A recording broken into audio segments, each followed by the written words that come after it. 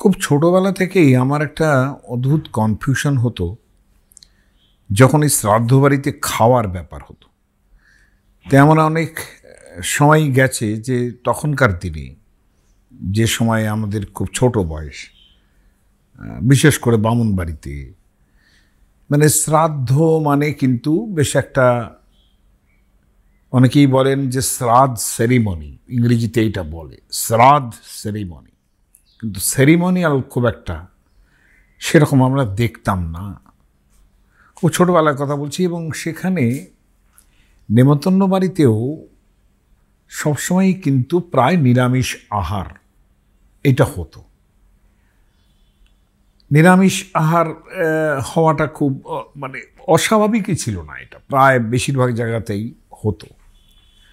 পরবর্তী সময়ে দেখতাম যে খুব আত্মীয় স্বজন, খুব ক্লোজ আত্মীয় স্বজনের বাড়ি যেগুলো হতো সেগুলোতে, এবং শ্রাদ্ধের দিন কোনো খাওয়া দাওয়ার ব্যাপার হতো না, হয় শ্রাদ্ধের পরের দিন নয় তার পরের দিন একটা শ্রাদ্ধের নেমন্তন্ন হতো।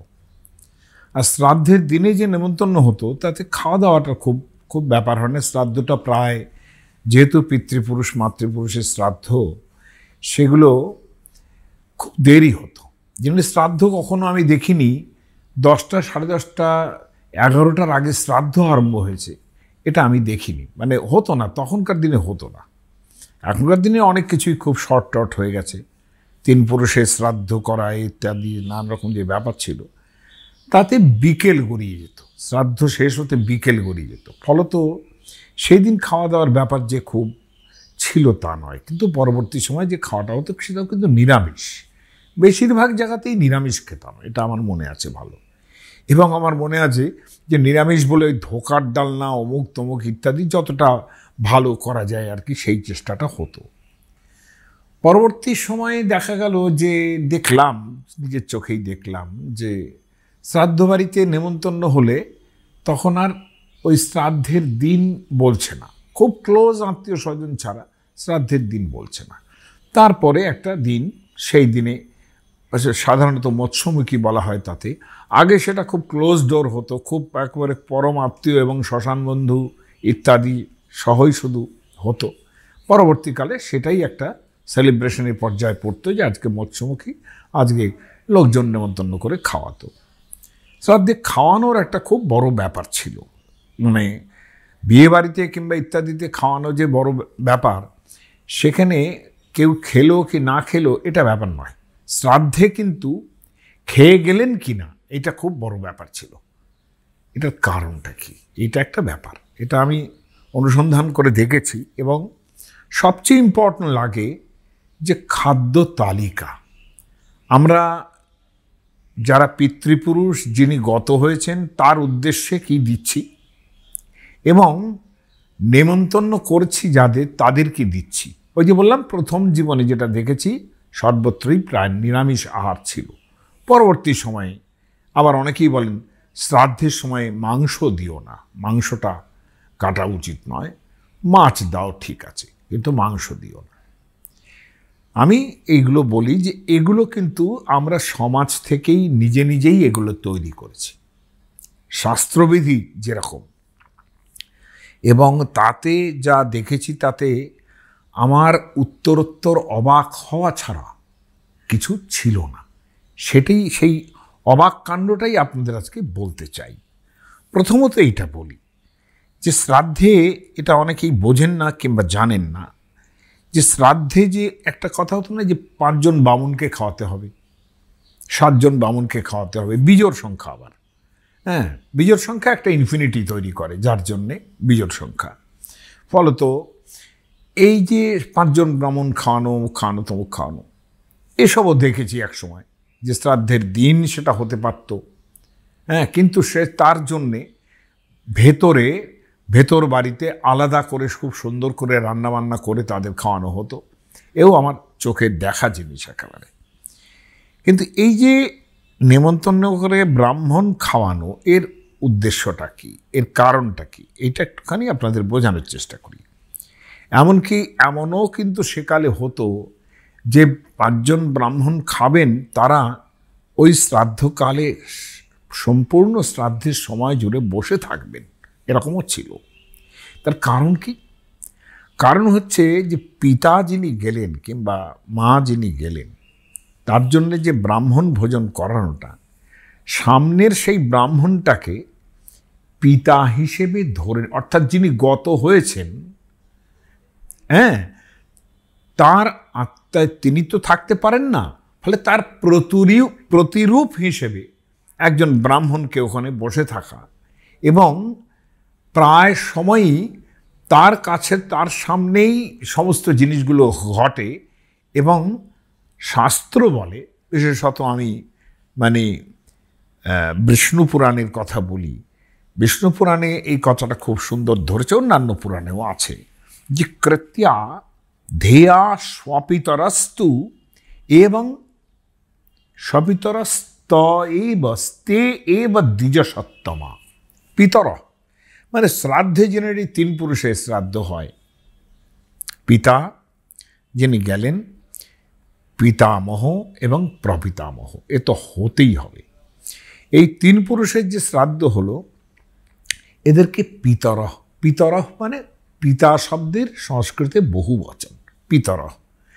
এই যে পিতরহ, এদের ধরে নিতে হবে এই ব্রাহ্মণরা যারা সামনে রয়েছেন তাদেরকে পিতা ধরে নিয়ে তাদের উদ্দেশ্যেই যা কিছু কিন্তু দেওয়া নেওয়া, এইটা হচ্ছে ব্যাপার। এবং সেটা কীরকম বলছেন, পিতা পিতামহশ্চৈব তথৈব প্রপিতামহ। এইটা মম তৃপ্তিং প্রয়াতু, আমার তৃপ্তি হোক অদ্য বিপ্রদেহেষু সংস্থিতা। তোমরা 3 জন যে পিতা, পিতামহ এবং অর্থাৎ প্রপিতামহ, এরা তোমরাই যেন সামনে যারা ব্রাহ্মণরা রয়েছেন সেই বিপ্রদেহেষু সংস্থিতা। আমরা তো সংস্থিতা কোথায় বলি না, যে এখন তো সামনে পুজো আসছে, হ্যাঁ, যা দেবী সর্বভূতেষু শান্তিরূপেণ সংস্থিতা, আছো। পিতৃরূপেণ সংস্থিতা পিতার রূপেই তোমরা আছো, এই ভেবে নিয়ে তার উদ্দেশ্যেই কিন্তু যথাবিহিত শ্রাদ্ধটা করা হয়। এবং আমার তৃপ্তি হোক তোমাদের তৃপ্তি করে, এইটাই কিন্তু বারবার যিনি শ্রাদ্ধ করছেন তিনি বলতে থাকেন। এখন এখানে আরেকটাই ব্যাপার আছে, যে শ্রাদ্ধের সময় কিন্তু মাতামহ এবং প্রমাতামহ এদের কিন্তু শ্রাদ্ধ আগে হয়।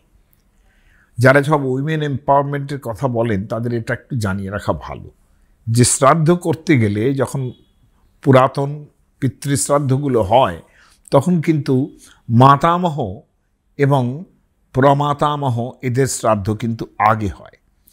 এইসব করে তারপরে শ্রাদ্ধটা একদম পিতার শ্রাদ্ধে চলে যায়। প্রত্যেকটা যখনই কিছু হবে, পিতা, তারপরে পিতামহকে দিতে হবে, তারপরে প্রপিতামহকে দিতে হবে। এইরকম পরপর প্রত্যেকটা আলাদা আলাদা মন্ত্র করে, ফলে তো দেরিটা কিন্তু হয়, একবারেই কিন্তু সেগুলো করে দেওয়া যায় না। এবং এটা শেষ জায়গায় বিশ্বে দেবা পরমাং প্রয়ান্তু, তারা প্রয়ান্ত তৃপ্তিং প্রণস্বন্ত চ জাতু ধানা, সমস্ত রাক্ষস যারা আছে তারা সমস্ত সরে যাক এবং তারা তৃপ্ত হোক। যজ্ঞেশ্বর হচ্ছেন বিষ্ণু। যে কোনো জায়গায় যজ্ঞ যেটা হবে, শ্রাদ্ধযজ্ঞ, সেটা আর হব্য সমস্ত কব্য ভক্তা বয়াত্মা হরির ঈশ্বরোত্র, যা যা হচ্ছে সব কিছুই হব্য এবং কব্য ভোক্তা। হব্য মানে কি? হব্য মানে দেবতাদের উদ্দেশ্যে যে আহুতিগুলো দেওয়া হয় তাকে বলে হব্য, আর পিতৃপুরুষের উদ্দেশ্যে যে আহুতি দেওয়া হয় তাকে বলে কব্য। ক বয় জফলা, তাকে বলে কব্য। ইনফ্যাক্ট ঘটনাটা একই, হব্য এবং কব্য একই, কিন্তু এই দেবতাদের উদ্দেশ্যে দিলে পরে অগ্নয়ে স্বাহা বলতে হবে, আর পিতৃপুরুষের উদ্দেশ্যে সবসময় কিন্তু স্বধা বলতে হবে। এই কতগুলো জিনিস আছে। হ্যাঁ, এখন এই হব্য আর কব্য এই দুটো একটু আলাদা, তাদের পিতৃপুরুষকে যা আহুতি দেওয়া হচ্ছে, যা দেওয়া হচ্ছে তার উদ্দেশ্যে, সেটাকে কব্য বলে। আর বলা হচ্ছে যে সমস্ত কিছুর পরে ভগবান শ্রীহরি তুষ্ট হন এবং যারা যারা ব্রাহ্মণরা আছেন তারা তুষ্ট হন, এইভাবে বলা হয়। আমার নিজের ক্ষেত্রে নিজে যেটা ভেবে দেখেছি যে শ্রাদ্ধের মধ্যে অদ্ভুত দুটো জিনিস আমি লক্ষ্য করেছি। একটা হলো যে দেখুন, যে পিতা মারা গেল তার জন্যে কিন্তু, কিংবা যে মাতা মারা গেলেন তার জন্যে কিন্তু একেবারে পিতার পরেও এই যে পিতামহ, প্রপিতামহ ইত্যাদি করে 3-4 পুরুষের, 7 পুরুষের ব্যাপার, তার মানে 3 পুরুষ মিনিমাম, এই যে জায়গাগুলো, এই জায়গাগুলো ধরা মানে কিন্তু একটা নিজের পিতার থেকে সরে কিন্তু আরও একটা বংশকর বহু পিতাদের উদ্দেশ্যে যাচ্ছি, এটা একটা ব্যাপার। এবং শ্রাদ্ধের শেষ যে জায়গা, সেই জায়গা কিন্তু খুব ইম্পর্ট্যান্ট। সেখানে কিন্তু এমন নয় যে তর্পণ মন্ত্র বিশেষ করে যেগুলো আছে, কিংবা শ্রাদ্ধ যেগুলো হয়, তার শেষ জায়গায় কিন্তু সবার তৃপ্তির কথা ভাবা হয়। এই একটা ব্যাপার যেটা আমার কাছে খুব, শ্রাদ্ধের ব্যাপারে খুব একটা বিশ্বজনীন ব্যাপার লাগে আমার কাছে। যে কোনো শ্রাদ্ধ আমার মনে হয় যে একটা ফ্রম প্রাইভেশন টু প্লেন্টি যাকে বলে আমরা, ফ্রম পার্সোনাল টু মাল্টিল্যাটারাল অথবা ইউনিভার্সাল, এরকম একটা ব্যাপার কিন্তু তৈরি হয়। এখন এই যে জায়গাগুলো আমার কাছে শ্রাদ্ধের এই অংশটা, বিশেষ করে সেখানে যেহেতু বৈদিক মন্ত্রের মধ্যে যেখানে যেখানে আমার ভালো করার কথা আছে, সেখানেই কিন্তু আমার ঘরের যে গরুরা আছে তারা ভালো থাক, আমার ঘরের যে অশ্বরা আছে ভালো থাক, যারা সমস্ত কাজকর্ম করে তারা ভালো থাক, এইসব ব্যাপারগুলো যেহেতু বেদের মধ্যেই আছে, পরবর্তীকালে অসামান্য সুন্দর কতগুলো শ্লোক তৈরি হয়েছে, যাদের মানে যে ঋষি তারা একটা দরজার সামনে দাঁড়িয়ে একটা ভূত বলি দিতেন। ভূত বলি মানে হচ্ছে আমি যত রাজ্যের যত সমস্ত পশু পাখি ইত্যাদি আছে, এটা পঞ্চযজ্ঞের মধ্যে পড়তো, পঞ্চপাক যজ্ঞ বলা হয়, তার মধ্যে পড়তো, যে তার উদ্দেশ্যেও কিছু দিতে হবে, যেমন অতিথির উদ্দেশ্যে দিতে হবে, অমুকের উদ্দেশ্যে, এরকম করে পঞ্চমহাযজ্ঞ নিয়ে পরে একদিন বলা যাবে। কিন্তু সেখানে ভূতযজ্ঞ মোস্ট একটা ইম্পর্টেন্ট ব্যাপার ছিল, যে পশু পাখি ইত্যাদিরও যেন খাবার পায়, তার জন্যে একটু অন্ন, একটু খাবার দাবার তার জন্যে মাটিতে ছড়িয়ে দেওয়ার একটা ব্যাপার ছিল। আমি খুব ইন্ট্রিগিংলি এখন ভাবি, সবসময় যে ইন্ট্রিগিংলি ভাবি, যেটা একটা সময় আমাদের গ্রামের বাড়িতে তো দেখেইছি, যে যিনি ভাত খেতেন তিনি পুরো ভাতটা খেতেন না, একটু ফেলে দিতেন। এখনকার দিনে তো মানে যা খাচ্ছ পুরো একেবারে নিংড়ে খেয়ে নাও, এরকম একটা ব্যাপার ছিল, কিন্তু সেকালে সেরকম ছিল না। আমি যারাই খেতেন ওই একটু ভাত, একটু অবশিষ্ট এটা ওটা রেখে দিতেন, এবং যেটা সম্পূর্ণ নিয়ে বাইরে ফেলে দেওয়া হতো। সেখানে কুকুর থেকে আরম্ভ করে যারাই আছে, পশু পাখি, সবার একটা ভোগের ব্যবস্থা হতো। সেটা শ্রাদ্ধের মধ্যে কিভাবে আছে, সেটা ওই তো বললাম যে যে ঋষি যে সময়ে একটা নিজের গৃহদ্বারে একটা খাবার ছড়িয়ে দিয়ে বলতেন ওং নমো বনস্পতিভ্য, মানে বনস্পতি মানে গাছ তো আর খাবে না এসে, কিন্তু গাছের গোড়ায় যে দিচ্ছে ওটা কিন্তু আলটিমেটলি একটা পাক হয়ে কিন্তু ওটার গাছের কাজে লাগবে। এটা ওই যে পচন ধরিয়ে যে জিনিসটা করে, অদ্ভুত লাগে আমার এই জিনিসগুলো, যেটা আমাদের মধ্যে ছিল, অথচ আমরা সেগুলো হারিয়ে ফেলেছি। এখন গাছগাছালি নেই, বাড়ির সামনে কোথায় কি, এখন সব দিক থেকেই সব কিছু বন্ধ হয়ে গেছে। কিন্তু ওই যে নম বনস্পতিভ্য, সমস্ত বনস্পতিদের জন্যে কিছু অন্ন ছড়িয়ে দেওয়া, সেটা শ্রাদ্ধের মন্ত্রের শেষে ওরা বলেন এটা যে মানে বিকীর্ণ, আমার মনে হয় যে বিকীর্ণ থেকে বিকীর্ণ কথাটা বলেন তারা, যে সর্বত্র ছড়িয়ে দেওয়ার যে ব্যাপারটা থাকে।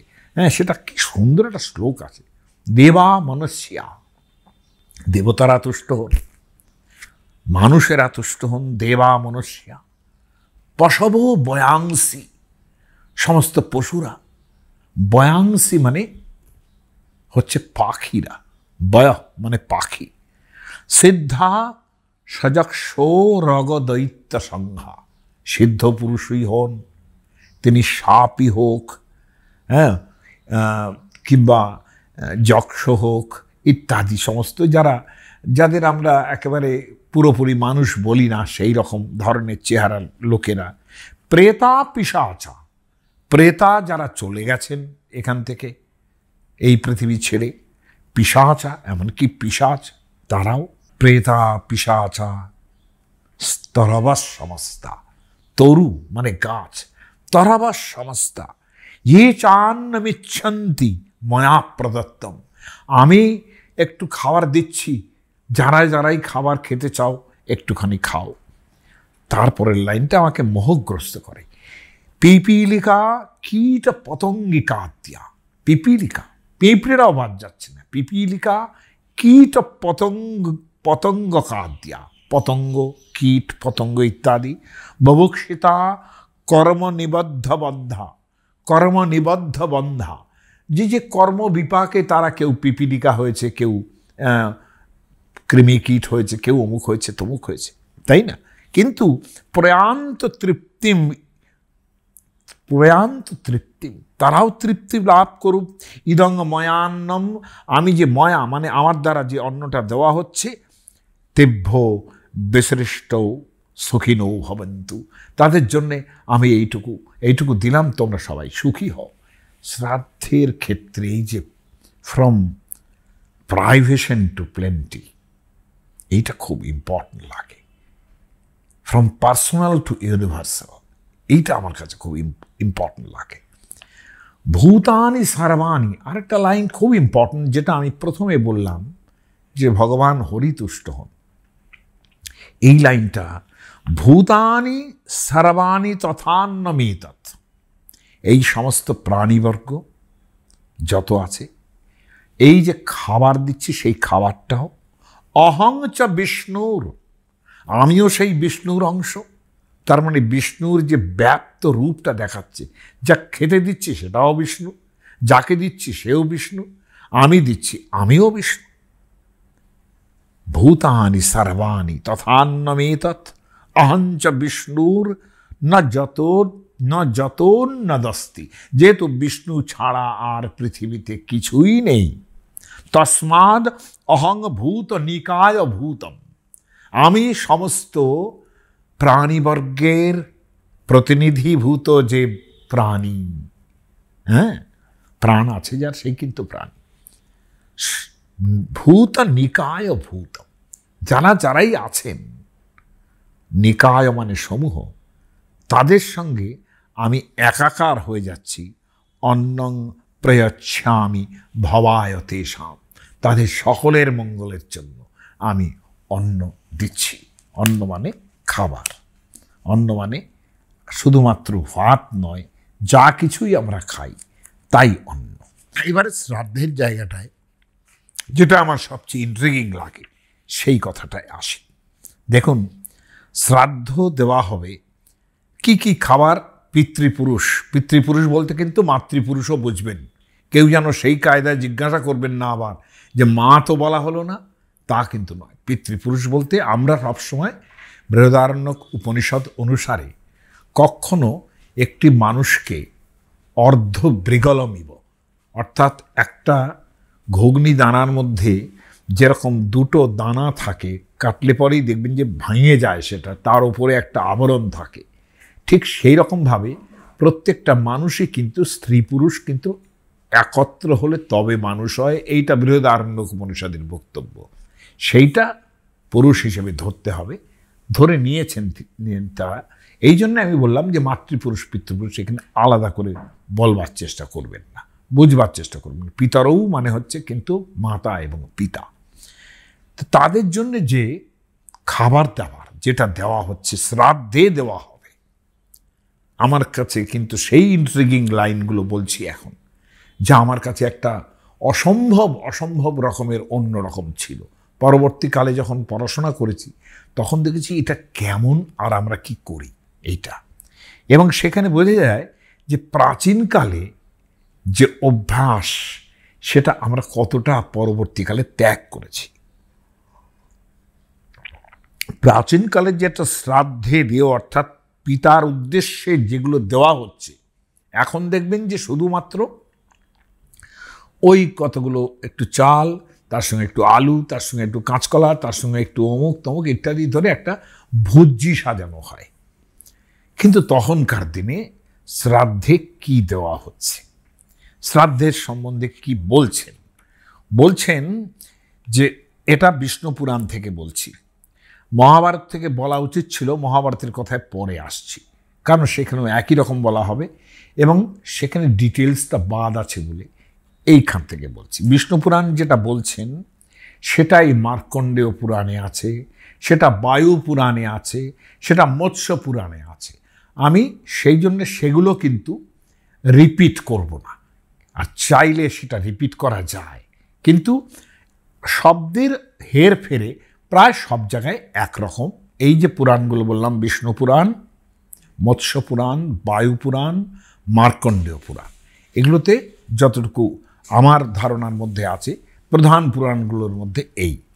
সেখানে বলছেন যে পিতারা কিসে তুষ্ট হন? যারা প্রেত, যারা চলে গেছেন, প্রকৃষ্টভাবে ইত মানে চলে গেছেন, সেই জন্য প্রেত, তাদের কিসে তুষ্টি হয়? কি খাবার দিলে তাদের তুষ্টি হয়? শ্রাদ্ধের সময় কি খাবার দিলে তারা তুষ্টি হয়?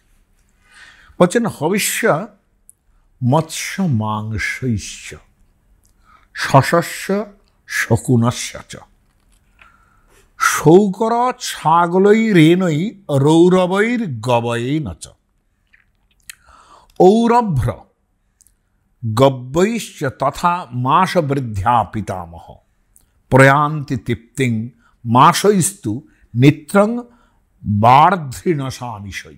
আমিষৈ, লাস্টে আছে আমিষৈ। খর্গ মাংসমতীবাত্র কালশাকং তথা মধু।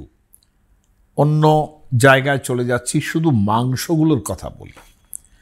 মাংস বলতে তারা বলছেন যে যারা যখন যখন খাবার হচ্ছে মানে দেওয়া হচ্ছে পিতৃপুরুষকে, বলছেন হবিষ্যান্ন। হবিষ্যান্ন বলতে কি? হবিষ্যান্ন বলতে আতপ চাল, ঘি, দুধ, মধু, নানাবিধ গব্য, এই আর কি, এইগুলো দিয়ে যদি খাবার দেওয়া হয়, বলে তাতে পিতৃপুরুষরা 1 মাস পর্যন্ত তৃপ্ত থাকে। কারণ এটা খাবার প্রয়োজনটা বলছি, মাসগুলোর হিসেব দিচ্ছি কেন? কারণ ঠিক 12 মাস পরে আবার সপিণ্ডীকরণ হবে, অর্থাৎ সেটা কিন্তু কম বড় শ্রাদ্ধ নয়। পিতৃপুরুষ সেই দিন আবার খাদ্য গ্রহণ করবেন। তো এই যে প্রথম 1 মাস বলছে হবিষ্যান্ন। আমি হবিষ্যান্ন কি বললাম? যেটা দিয়ে, অর্থাৎ প্রধানত মানে কাউ প্রোডাক্ট যেগুলো, সেসব জিনিস দিয়ে তার সঙ্গে ঘি, মধু ইত্যাদি সমস্ত লাগিয়ে বেশ একটা খাবার দাবার। এতে বলছেন পিতৃপুরুষের এতে 1 মাসের তৃষ্টি হয়। মাছ যদি দেওয়া যায় তাহলে 2 মাস তৃপ্তি হয়। খরগোশের মাংস যদি খাওয়ানো হয়, দেওয়া হয় ওই শ্রাদ্ধের সময়, তাহলে তাদের 3 মাস তৃপ্তি হয়।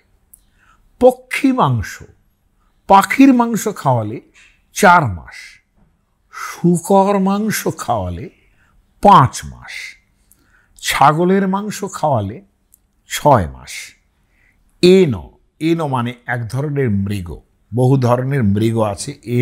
এনো আছে, রুরু আছে, পৃষত আছে, এগুলো সব হরিণের বিভিন্ন রকম আর কি, বিভিন্ন রকম ভাগ প্রকার। বলছেন এনো মাংস যদি হরিণের মাংস খাওয়ানো যায় তাহলে তার 7 মাস পর্যন্ত তৃপ্তি হয়। রুরু মৃগ মাংস, রুরু একটা মৃগের প্রকার বললাম। রামায়ণে দেখা যাবে যে রামচন্দ্র যখন সীতা হরণ হয়ে গেছে, তখন রুরু শিকার করে তিনি আসছেন। যাই হোক, রুরু মৃগের যে মাংস, তাতে 8 মাস তাদের তৃপ্তি হয়। গবয় মাংস, গরুর আকৃতির কিছু, সেইগুলো গয়াল বলি যাকে আমরা, তাকে সেটা খাওয়ালে পরে তার 9 মাস তৃপ্তি হয়। মেষ মাংস অর্থাৎ ভেড়ার মাংস খাওয়ালে 10 মাস। এইবার হচ্ছে সবচেয়ে চমকপ্রদ ব্যাপার, গোমাংস প্রদান করিলে 11 মাস পর্যন্ত পিতৃগণ পরিতৃপ্ত থাকেন। এটা সাংঘাতিক কথা। এটা কিন্তু মানে শ্রীজীব ন্যায়তীর্থ তিনি বিষ্ণু পুরাণের এই যে কথাটা বলা হলো যে ঔরভ্র গব্যৈশ্চ তথা মাস বৃদ্ধা পিতামহ, যেহেতু প্রত্যেকেরই মাংস বলা হচ্ছে, এখানে গব্য বলতে তিনি মাংস ধরেছেন। কিন্তু এটা কিন্তু কারেকশন হয়ে গেছে সঙ্গে সঙ্গে। আমি দেখছি মৎস্য পুরাণ কিংবা অন্যান্য পুরাণগুলোর মধ্যে এই গব্য কথাটাকে ভেঙে দিচ্ছে। গব্য বলতে এখানে গোমাংস বোঝাচ্ছে না, বরঞ্চ কি বলা হচ্ছে, সংবৎসরন্তু গব্যেন পয়সা পায়সেন চ, যে গরুর দুধের যে প্রোডাক্ট সেইগুলো দিলে পরে তিনি এতদিন তৃপ্ত হন। কিন্তু সমস্যাটা দাঁড়িয়ে যায় এই অর্থটা করলে পরে যে প্রথমে যে বলা হলো যে হবিষ্যান্ন গ্রহণ করলে পরেই তিনি 1 মাস থাকেন, তার মধ্যেই কিন্তু সবচেয়ে গরুর প্রোডাক্ট সবচেয়ে বেশি থাকে। এটা কিন্তু আমরা বুঝতে পাচ্ছি যে সময়ের কথা বলা হচ্ছে বিষ্ণু পুরাণে যে গরুর মাংসও দেওয়া যাবে, সেটা একেবারেই অব্যবহিত বৈদিক কালের স্মৃতি। কারণ সেই কালে গোবধ হতো, কিন্তু আবার বৈদিক কালের শেষের দিকেই কিন্তু গোবধ ব্যাপারটা উঠে গেছে। ফলে সেই জায়গায় দাঁড়িয়ে পরবর্তী ভার্সনটাই আমাদের কিন্তু গ্রহণ করা ভালো। এখন এইটা ঠিক আছে, গরুর ব্যাপারটা ছেড়ে দিলাম, একটু বিতর্কিত বলেই ছেড়ে দিলাম, কিন্তু অন্য মাংসগুলো, এই হরিণের মাংস, পাখির মাংস, খরগোশের মাংস, ব্রাহ্মীনসটা কাকে বলে জানেন? এটা হচ্ছে বলছেন সাদা, যে সমস্ত সাদা ছাগল হয় যেগুলো, ব্রাহ্মীনসের একটা সংজ্ঞা আছে, ত্রিপিবম, অর্থাৎ 3 ভাবে সে পান করতে পারে, জল পান করতে পারে 3 রকম ভাবে। কীরকম 3 রকম ভাবে? বলছেন যে নাসিকা সহ যখন মুখটা ডুবিয়ে দেয় জলের মধ্যে, সে যখন জল খায়, তার সঙ্গে 2টো কান এত লম্বা যে সেটাও জলের মধ্যে ডুবে যায় খানিকটা। ফলে ওকে বলে ত্রিপিবম, যে 3 ভাবে পান করছে যে জল।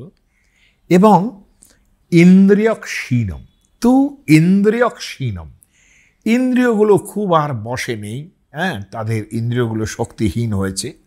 শ্বেতম বৃদ্ধম অজাপতিম, অর্থাৎ এমন একটা ছাগল যেটা বয়স হয়েছে এবং সেটা সাদা ছাগল। ভ্রাদ্রীন সন্তু তং প্রাহুর যাজনিকা পিতৃকর্মণি, পিতৃকর্ম, অর্থাৎ যাজ্ঞিকা যারা যজ্ঞ করেন তারা একে বার্ধৃণস বলেন।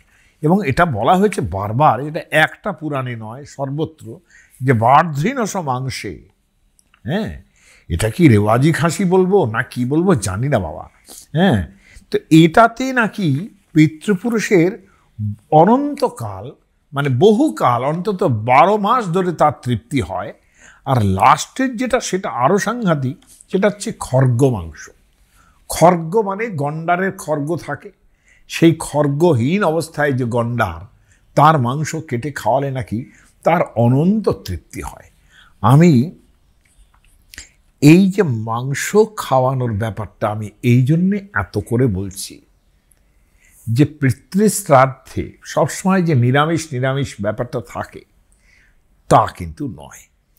যারা শ্রাদ্ধ, পুরোহিতরা যারা শ্রাদ্ধ এখনো করেন, তাদের জিজ্ঞাসা করেন যে উনি কি খেতে সব ভালোবাসতেন, তারা বলেন যে খুব মাছ খেতে ভালোবাসতেন। তখন কিন্তু কাটা পোনা নিয়ে সে খানিকটা রাখা হয় শ্রাদ্ধের সময়, এটা আমি দেখেছি, কিন্তু মাংস রাখতে দেখিনি কোথাও। কিন্তু ইনারা যেটা শ্রাদ্ধের কথা বলছেন সেটা এতটাই, এই জন্যেই বলছি যে এটা এতটাই ইম্পর্ট্যান্ট, এই জন্যে যেটা প্রাচীন কালকে কিন্তু স্মরণ করিয়ে দিচ্ছে, যে সময় মাংস ভোজনটা খুব খুব মানে একটা সমস্ত সোসাইটির মধ্যে, বিশেষ করে ব্রাহ্মণ্য ভাবনার মধ্যে এত বেশি চালু ছিল যে সেই মাংসটা বারবার পিতৃগণকে দেওয়ার কথা এসছে। ফলে খুব পুরনো যে স্মৃতি, সেটা কিন্তু ধরে রাখা হয়েছে এই বিষ্ণু পুরাণে, এই মৎস্য পুরাণে, বায়ু পুরাণে এবং মার্কণ্ডেয় পুরাণে। বিশেষ করে তিনটে পুরাণ সবচেয়ে প্রাচীন বলে আমরা মনে করি, বিষ্ণু পুরাণ, বায়ু পুরাণ এবং মৎস্য পুরাণ। মার্কণ্ডেয় তারপরেই, যার মধ্যে দেবী চণ্ডীর গাথা আছে। সেই মার্কণ্ডেয় পুরাণেও কিন্তু একইভাবে এই সমস্তগুলো খাওয়ানোর কথা বলা হচ্ছে। এবার শ্রাদ্ধে বর্জ্য কি, এই কথাটা আমি মহাভারত থেকে আগে বলবার চেষ্টা করি। মাংসের ব্যাপারটা কিন্তু মহাভারত অত করে বলেনি, কিন্তু মানে খুব যে বেশি এরকমভাবে খুব আলোচনা নেই মহাভারতে, যদিও যেখানে শ্রাদ্ধীয় কথাটা আছে সেইখানে নয়, অন্য জায়গায় আছে। কিন্তু অশ্রাদ্ধে আনি, অর্থাৎ যেগুলো শ্রাদ্ধে দেওয়া যাবে না সেগুলো কি, মানে এর বক্তব্য, মহাভারতের বক্তব্য, যেটা পুরাণগুলোতেও পাওয়া যাবে। অশ্রাদ্ধে আনি মানে যেগুলো শ্রাদ্ধে দেওয়া যাবে না, বর্জিত। ধান্যানি কোদ্রবা পুলকাস্তথা, সেই সমস্ত ধরনের চাল দেওয়া যাবে না যেটা কোদ্রবা। কোদ্রবা মানে খুব ভালো ধরনের চাল নয়, সেগুলো দেওয়া যাবে না। পুলকাস্তথা, পুলকা মানে যে ধান ভালো করে পাকেনি, সেই ধানের চাল দেওয়া যাবে না। হিঙ্গু দ্রব্যেষু শাকেষু, হিঙ্গু মানে হিং দেওয়া যাবে না। যারা কবিরাজ মশাই, তারা যখন আয়ুর্বেদ শাস্ত্রের কথা লিখছেন এবং টিকা করছেন, তারা বলছেন যে পারস্য, খোরাসান এবং মুলতান এইসব জায়গায় হিং বেশি পাওয়া যেত, সম্ভবত সেই কারণেই হিংটা দেওয়া শ্রাদ্ধে বারণ হয়ে গেছে। পলাণ্ডুং লসুনং তথা, অর্থাৎ পেঁয়াজ এবং রসুন দেওয়া যাবে না, যেটা মনু মহারাজ বলেছেন যে একবারেই ব্রাহ্মণের পক্ষে নিষেধ করে দিয়েছেন পুরো, অন্যেরা খেতেই পারে, হ্যাঁ সেটা নিষেধ। শোভাঞ্জন, শোভাঞ্জন মানে সজনে ডাঁটা দেওয়া যাবে না। কবিদার, কবিদার একটা গাছ, এই গাছের ডেফিনেশন আমি ভালো করে বলতে পারবো না, কিন্তু এই গাছ আমার কাছে কবিদের গাছ বলে মনে হয়, কারণ আমি ভাগবত পুরাণে যখন গোপীরা কৃষ্ণকে খুঁজছে তখন দেখেছি চূত পিয়াল পনসা সন কবিদার জম্বর্ক বিল্ল বকুলাম্র কদম্বনীপা জেন্নে পরার্থ ভবকা। যাই হোক, আমি ওর মধ্যে যাচ্ছি না। এখন এই যে সজনে ডাঁটা, যাকে বলা হয় শোভাঞ্জন, আয়ুর্বেদিক ভাষা হচ্ছে শোভাঞ্জন। কবিদার তথা তথা গৃঞ্জনকাদয়, গৃঞ্জন, এই গৃঞ্জনটা এত ইম্পর্ট্যান্ট একটা শব্দ যে হরিচরণ বন্দ্যোপাধ্যায়ের ডিকশনারি যদি দেখেন, সেখানে যেহেতু এই শব্দটার মধ্যে, শব্দটার সম্বন্ধে খুব ভালো ধারণা নেই, হরিচরণ বন্দ্যোপাধ্যায়ের মতো ওই রকম পণ্ডিত তিনি তার জন্য বিকল্প দিচ্ছেন। একবার বলছেন শালগম হতে পারে, একবার বলছেন রক্ত লসুন অর্থাৎ লাল রঙের লসুন হতে পারে, আরবার বলছেন গাজর হতে পারে, গাজর বলছেন কন্দমূল যেটা মোটা তার থেকে শুরু হয়, এই ধরনের গাজর, সেটাও হতে পারে। কিন্তু বিষ্ণু পুরাণে যখন এই গৃঞ্জনের কথা এসছে, যখন আমি মাংসের কথা বলছিলাম, তারপরে শ্রাদ্ধ বর্জ্য যেগুলো আছে সেখানে যখন গৃঞ্জনের কথা এসছে, শ্রীজীব নাইতীর্থ কি বলবো, তিনি বই এডিট করেছেন, বাংলা করেছেন, তার নামেই প্রচলিত। গৃঞ্জন মানে করে দিয়েছেন গাঁজা, নেভার, এটা গাঁজা হবে না। গৃঞ্জন মানে এই যে একটা বিকল্প ব্যবস্থা, কেন গৃঞ্জন মানেটা অনেকেই ধরতে পারেননি, যে সেটা পরে আসছি সে কথায় আরও। সেই গৃঞ্জনটা কি, এটার একটা জিনিস তো প্রথমত আয়ুর্বেদ শাস্ত্রের লোকেরা তারা যারা ভেবেছেন তাদের কথাটা একটুখানি যুক্তিসঙ্গতভাবে ধরা যায়। আর ধরা যায় কাদের কথা, যারা টিকা লিখেছেন, যারা গৃঞ্জন শব্দের একটা শব্দ অর্থ করেছেন। নীলকণ্ঠের টিকা, তিনি খুব কম লোক নন, নীলকণ্ঠ মহাভারতের টিকা করেছেন এবং সবচেয়ে প্রাচীন এবং ভালো টিকা হচ্ছে নীলকণ্ঠেরই, সম্পূর্ণ মহাভারতের উপরে যার টিকা আছে। তিনি বলছেন যে বিষদিগ্ধ শস্ত্র হত, অর্থাৎ যেগুলো ধরা যাক বিষের তীর, তীর বাণে যে পশুকে হত করা হয়েছে, হত্যা করা হয়েছে, সেই পশুর মাংস হচ্ছে গৃঞ্জন। এ কথাটা কেমন করে হলো? এবং সেখানে কোষ গ্রন্থ যেগুলো আছে, কোষ গ্রন্থগুলো কীরকম হয়? আমাদের সময়ের পুরাতন কালের যে কোষ গ্রন্থ, একটা হচ্ছে অমর কোষ, যেটা গুপ্ত সাম্রাজ্যের সময়ে করেছিলেন অমর সিংহ বলে, তিনি তার নবরত্ন সভার একজন বলে কথিত, তিনি অমর কোষ রচনা করেছিলেন। তার মানে কি, টিপিক্যালি যে সমস্ত জায়গায় যে শব্দের যে অর্থ তার সময়ে যেরমভাবে প্রচলিত আছে, সেই অর্থগুলো তিনি ধরেছেন। পরবর্তীকালে আরও কোষ গ্রন্থ তৈরি হয়েছে, তার মধ্যে একটা খুব ইম্পর্টেন্ট, যেটা হচ্ছে মেদিনী কোষ। নীলকণ্ঠ সেই মেদিনী কোষ থেকে উল্লেখ করছেন, অর্থাৎ গৃঞ্জনম বিষদিগ্ধ পশোর মাংস, অর্থাৎ বিষদিগ্ধ, বিষের দ্বারা যে পশুকে বিষ দিয়ে তীরে বিষ মাখিয়ে মারা হয়েছে, সেই পশুর মাংস হচ্ছে গৃঞ্জন, শ্রাদ্ধে দেওয়া যাবে না। যদি আবার হরিচরণের কথা শুনি, তাহলে গাজর দেওয়া যাবে না, রক্ত অর্থাৎ লাল বর্ণের রসুন দেওয়া যাবে না, শালগমও দেওয়া যাবে না। এইটাই মানে দুই পক্ষই রাখলাম, তাহলে গৃঞ্জনতে অনেকগুলো বাদ হয়ে গেল। কুষ্মাণ্ড জাতি অলাবঞ্চ, কুষ্মাণ্ড মানে কুমড়ো দেওয়া যাবে না, সাধারণত মিষ্টি কুমড়োই বলে কুষ্মাণ্ড। অলাবু, লাউ দেওয়া যাবে না। কৃষ্ণম লবণমেবচ, মানে যে লবণগুলোর মধ্যে কৃষ্ণতা, কালো ধরনের ব্যাপার আছে, সেগুলো দেওয়া যাবে না। গ্রাম্য বরাহ, গ্রাম্য বরাহ মানে হচ্ছে এত এত মাংস দেওয়া যাবে, কিন্তু এই মানে গ্রামের মধ্যে পোষা যে শুকর মাংস কিন্তু বলা হয়েছে যে কতদিন তার তৃপ্তি হবে শুকর মাংসে, কিন্তু গ্রাম্য বরাহ দেওয়া যাবে না। আয়ুর্বেদিক শাস্ত্রে গ্রাম্য বরাহকে তার অনেক গুণটুন দেখিয়ে বলা হয়েছে, কিন্তু বন্য বরাহের থেকে তার সেই এই গ্রাম্য বরাহের মাংস গরু পাক বেশি। আমার ধারণা খেয়ে দিয়ে ফ্যাট হয় বেশি, সেই জন্যে গরু পাক বলা হচ্ছে। কিন্তু বন্য বরাহ চলতেই পারে, কারণ শুকর মাংসের দেওয়া আছে, গ্রাম্য বরাহ চলবে না। যচ্চই বা অপ্রক্ষিতং ভাবে, তো অপ্রক্ষিত তো বোঝার দরকার নেই। হ্যাঁ, কৃষ্ণা জাজি মানে কালো জিরে, বিরশ্চৈব বিট লবণ, শীতপাকি, আমি এর মানে জানি না কোন ধরনের শাকের কথা বলা হয়েছে, এবং বর্জা শৃঙ্গাটকানিচ, শৃঙ্গাটক মানে আয়ুর্বেদের ভাষায় হচ্ছে পানি ফল যাকে বলে, সেইগুলো। বর্জয়েত লবণং সর্বম, সমস্ত প্রকার লবণই বাদ, তথা জম্বু ফলানিচ, জাম দেওয়া যাবে না। অবক্ষুত, যার ওপরে হাঁচি ফেলা হয়েছে, খু ধাতু মানে হচ্ছে হাঁচি, হ্যাঁ, খুত মানে হচ্ছে যার ওপরে হাঁচি দেওয়া হয়েছে, সেই জিনিসটা দেওয়া যাবে না। অবরোধিতম, যে খাবারের ওপরে কেউ কান্নাকাটি করেছে যে এই খাবারটা আমি খেতাম, হ্যাঁ, সেটা দেওয়া যাবে না।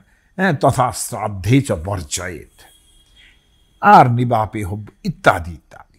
আমি এই জায়গা থেকে আমি এইটুকু শুধু বলবার চেষ্টা করছি যে আমরা এতক্ষণ ধরে যা বললাম, অর্থাৎ খাদ্যে রসুন দেওয়া যাবে না, এ দেওয়া যাবে না, এইটা কিন্তু পরবর্তী কাল পর্যন্ত এমনভাবেই ছিল, যেটা মানে বায়ুপুরাণ ইত্যাদি সর্বত্র এই জিনিসগুলো একই রকমভাবে আছে, একটু আলাদা কিন্তু একটু এইরকমভাবে দেওয়া আছে।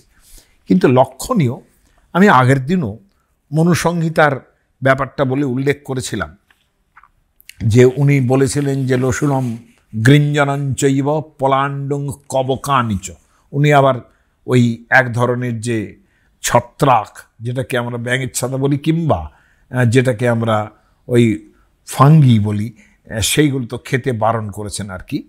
অবক্ষানি দ্বিজাতি নাম, লক্ষণীয় দ্বিজাতি নাম, দ্বিজাতির পক্ষে খাওয়া চলবে না। এটা কেন?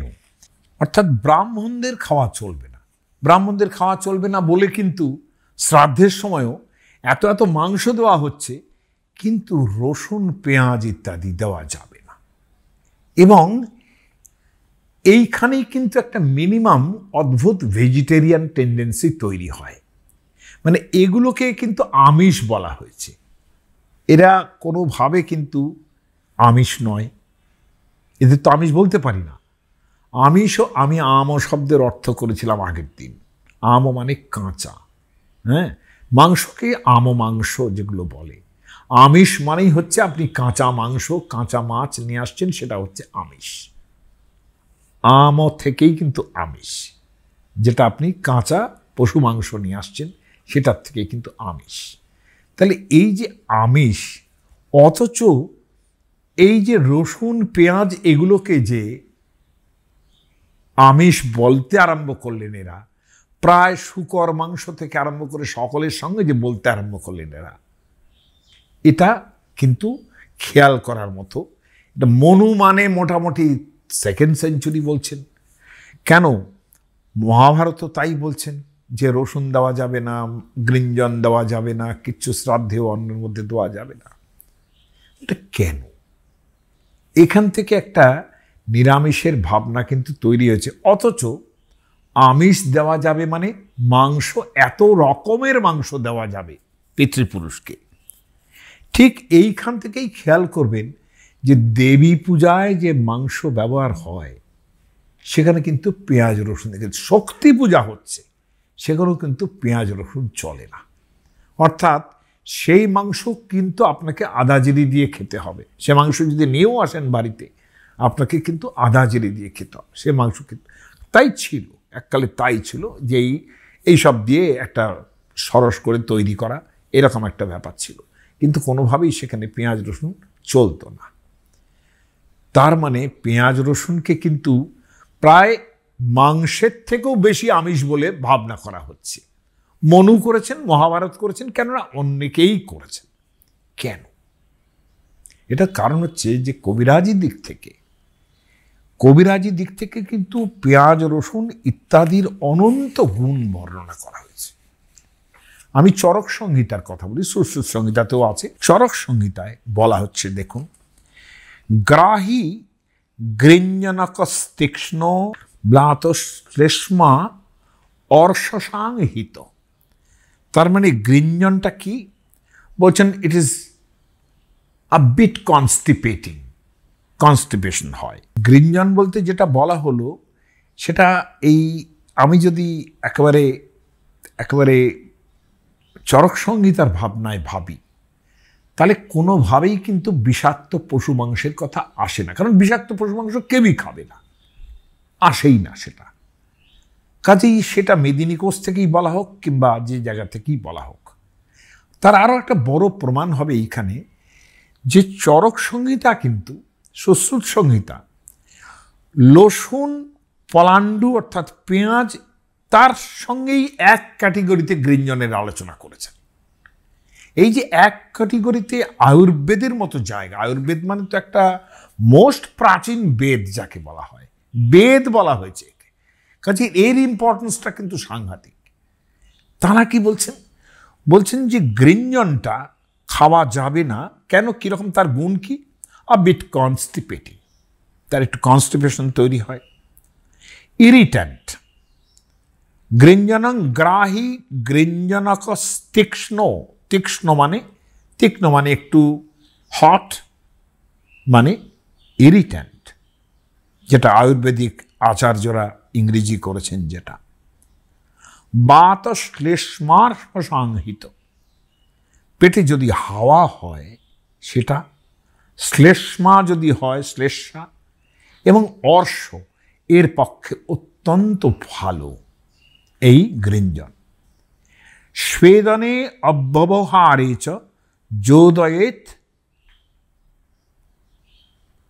যোজয়েত তম অপিত্তিনাম। এই জায়গাটাও একটুখানি কাটতে হবে। যোজয়েত তম অপিত্তিনাম মানেটা করছেন যে irritant, beneficial for patients of Baat, মানে যাদের পেটে হাওয়া হয়, কফ অ্যান্ড পাইলস। তাহলে বাত, কফ অ্যান্ড পাইলস, এতে তার হিট হয়, অ্যান্ড ইজ প্রেসক্রাইবড ইন ফোমেন্টেশন করার পর এটার ব্যবস্থা। And diet for those having no অ্যাগ্রেভেটেড পিত্ত, তার মানে পিত্ত গরম হওয়াটা যাদের আছে বেশি, শরীর গরম হয়ে যায়, তারা যেন না খান। খেয়াল করুন, শরীর গরম হয়ে যায়, তারা যারা যেন না খান। সম্ভবত এটা লাল বর্ণ রসুনই হবার কথা। এরপরে বলছেন পলান্ডু মানে পেঁয়াজ। সেটা কি করছেন, মানে অসম্ভব, মানে সুন্দর করে লিখছেন আমাদের চরক সংহিতা।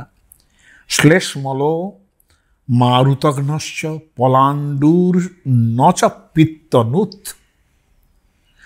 আহার যোগী বল্যশ্চ গুরুর বৃষোথ রোচনা।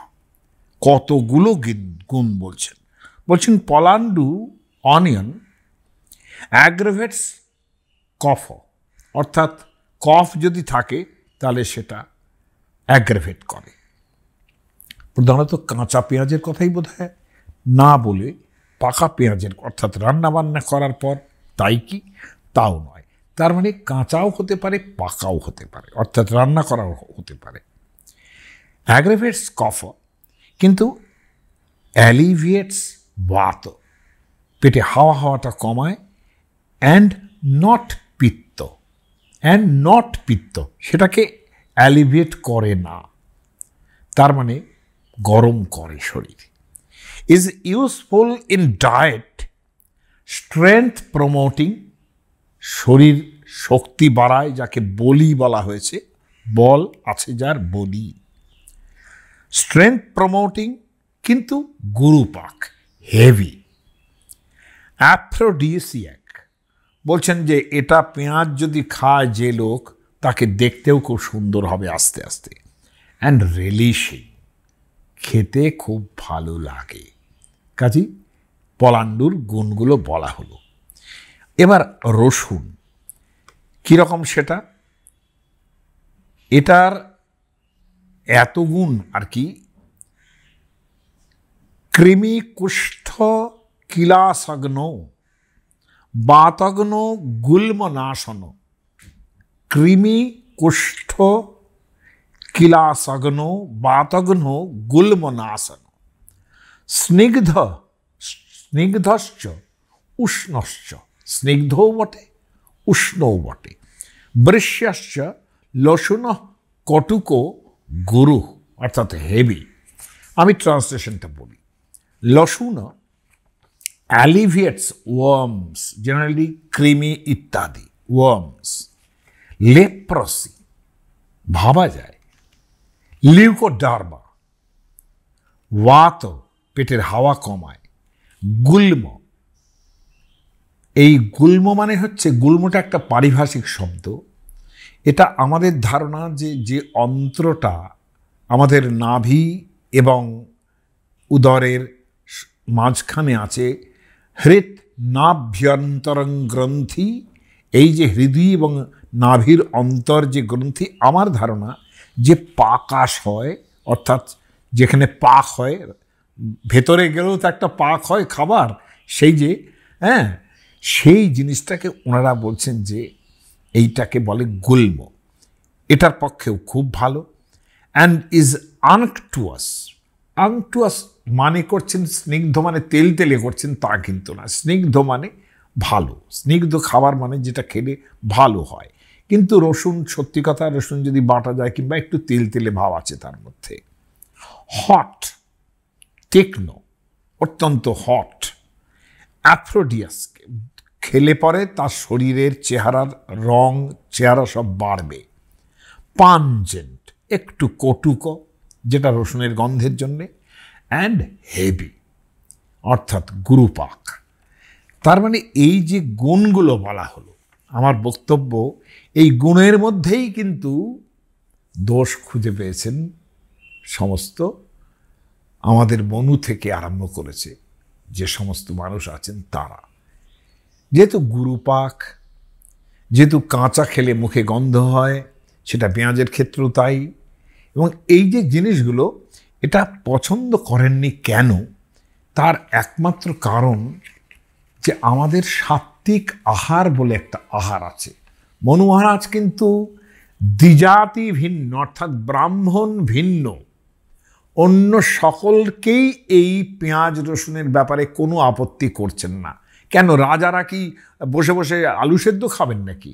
রাজারা কি উচ্ছে সেদ্ধ আর আলু সেদ্ধ খেয়ে থাকবেন? এরম তো হবে না। কিন্তু ব্রাহ্মণকে এটা করা চলবে না যে তার শরীরের এমন তৈরি হয় যাতে তার শরীরের গরম হয়ে যায়, তার লাস্ট তৈরি হয়, ডিজায়ার তৈরি হয়, এই সব ব্যাপারগুলো তারা করতে দেবেন না। এইটা হচ্ছে ব্যাপার, এইটা হচ্ছে মনু মহারাজের ভাবনা। মনু মহারাজ তো কিছু ভাবনা থেকেই কাজটা করেছেন যে এগুলো বাদ, কেন খাবার বাদ, সেটা কারণ ভগবদ গীতায় দেখবেন সাত্ত্বিক আহার বলে একটা জিনিস আছে। সেখানে বলা হচ্ছে যে আয়ু সত্য বলা আরোগ্য, যেটা আয়ু বাড়ায়, যেটা সত্য গুণ বাড়ায়, সাত্ত্বিক গুণ, অর্থাৎ আপনি শরীরটা অতিরিক্ত পরিমাণ খেয়ে দিয়ে একেবারে খুব আপনার ভালো লাগছে, সেইটা হবে না। বল শরীরে বাড়বে এরকম, আরোগ্য, শরীর ভালো থাকবে। পেঁয়াজ রসুন যদি অতিরিক্ত পরিমাণে খান, দিনের পর দিন যদি খুব কষে রান্না করে খান, পেট কি ভালো থাকবে? আপনারা কি বলেন? ভালো থাকবে না। ওই জন্যে বলা হচ্ছে যে আয়ু সত্য, বলও বাড়বে, আবার আরোগ্য, অর্থাৎ আরোগ্যও থাকবে। আমরা তো বারবার দেবীর কাছেও প্রার্থনা করেছি, দেহি সৌভাগ্যম আরোগ্যম, আমাদের যেন রোগ না হয়। সুখ প্রীতি বিবর্ধনা, অথচ খেয়ে সুখ হবে, খেয়ে প্রীতি হবে। কি সেগুলো? রস্যা, যার মধ্যে খুব রসযুক্ত, বেশিরভাগ তাহলে ফল ফলারির কথা বলছেন, কিন্তু স্নিগ্ধা, অত্যন্ত স্নিগ্ধ যেগুলো হয়। স্থিরা, স্থির, মানে যেটা খেলে পরে, এটা খেলে পরেই তার গুণ বেড়ে যাবে, অন্যরকম হয়ে যাবে, তা নয়। একরকমই, যা বাইরে দেখছি যেরকম, তা ভেতরেও সেই রকম ক্রিয়া করবে। হৃদয়া, ভালো লাগবে খেতে। আহারা সাত্ত্বিক প্রিয়া, এই আহারগুলো সাত্ত্বিক লোকের প্রিয়। মনু কিন্তু ব্রাহ্মণদের সেই সাত্ত্বিক আহারটাই করতে বলেছেন, যাতে তাদের ব্রাহ্মণ্যটা ঠিক থাকে।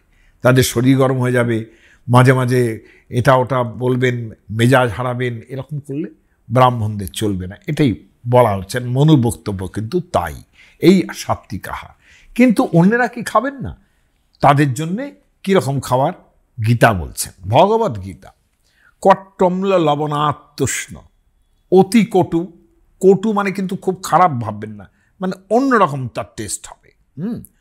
অতি লবণ, অতি উষ্ণ, অতি তীক্ষ্ণ। দেখবো অনেকে গরম গরম ছাড়া খেতেই পারবেন না, ঠান্ডা খাবার খেতে পারবেন না, গরম এবং অতিরিক্ত গরম। তীক্ষ্ণ মানে অতিরিক্ত হট, যেটা খেতে ভালো লাগবে।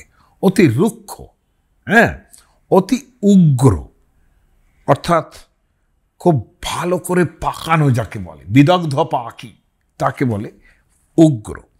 এবং দুঃখ, শোক এবং রোগের জনক, এইটা হচ্ছে ভগবদ গীতার বক্তব্য, যে এরম যদি খাও, সেই আহার কিন্তু সেটা সেই আহারকে আহারা রাজসা শ্রেষ্ঠা, অর্থাৎ রজগুণ সম্পন্ন লোক যারা, অর্থাৎ রাজরা থেকে ধনী জমিদার যারা সব আছেন, বড় বড় লোক যারা আছেন, যারা খাবেন, সেই অর্থে কিন্তু আমরা সকলেই এখন ধনী জমিদার, তাই না?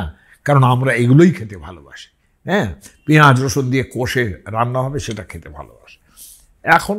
এখনও খেয়াল করে দেখবেন যে কিভাবে একটা উগ্র জিনিসকে টেম করার চেষ্টা করে। আমাদের সময়ে যখন রবিবারে কষা মাংস হতো, সেটা বলবার মতো, আমি মাংস খাই না, এটা ছেড়ে দিন, কিন্তু যারা খেত তারা অন্য কিছু খেত না। কষা মাংস হয়েছে মানে সে পাঁঠার মাংস খাবে, পেট পুড়ে পাঁঠার মাংস খাবে, এবং পেঁয়াজ রসুন দিয়ে কড়া সমস্ত জিনিস খাবে। কিন্তু দেখুন সেভাবেই কিভাবে জিনিসটাকে টেম করে ফেলে। এখন সেইগুলো আপনারা অন্য দেশের কল্যাণে, অন্য দেশীয় রান্নার কল্যাণে পাচ্ছেন। যেমন মাংসের রেজালা, যেই রেজালা করলেন তার মধ্যে কিন্তু দই ফই দিয়ে এমন করে একটা জিনিস করলেন না, সেটাতে শরীর খারাপ কিন্তু কম হবে। কিন্তু এই যে টেম করার ব্যাপারটা, মনু মহারাজও কিন্তু এইটাই বলছেন যে মাংস খেলে তো তার কোনো দোষ নেই, তার মাংস নমাংস ভক্ষণেই দোষ, কিন্তু তিনি সেগুলো টেমড খাবার অর্থাৎ পেঁয়াজ রসুন দিয়ে শক্ত করে রান্না করে খাওয়াটা সেটা তিনি চাইছেন না। আমি শ্রাদ্ধীয় আহারের কথাটা এত করে বললাম এই কারণে যে এই যে শ্রাদ্ধে নিরামিষ খাওয়ানোর একটা ব্যাপার থাকে, এবং এটা বোধহয় এই কারণেই যে ওই কদিন বেশ ব্রাহ্মণোচিত সাত্ত্বিকভাবে থাকার কথা আমাদের পরবর্তীকালের পুরোহিতরা ভেবেছেন।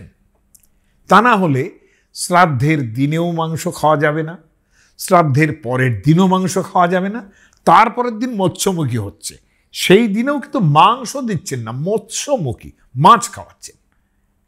আমি বলি যে এইটা বোধহয় একেবারেই সাত্ত্বিক আহারের দিকে চলে গেছেন পরবর্তীকালের পুরোহিতরা, যারা শ্রাদ্ধীয় অন্নের সঙ্গে পিতামাতা যিনি গত হয়েছেন তাদের উদ্দেশ্যেও মাংস দেওয়া হয় না, এবং তাদের যেদিন শ্রাদ্ধ হয়ে গেল তার পরের দিনও কোনো মাংসের ভোজন নেই, যেদিন খাওয়াচ্ছেন মৎস্যমুখীতে সেদিনও মাংসের ভোজন নেই, খাওয়াচ্ছেন কিন্তু মাছ।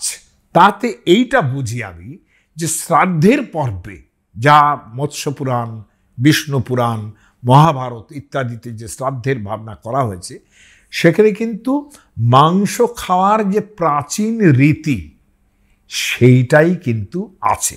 মাছ তো আছেই, মাছ দেওয়া যাবে।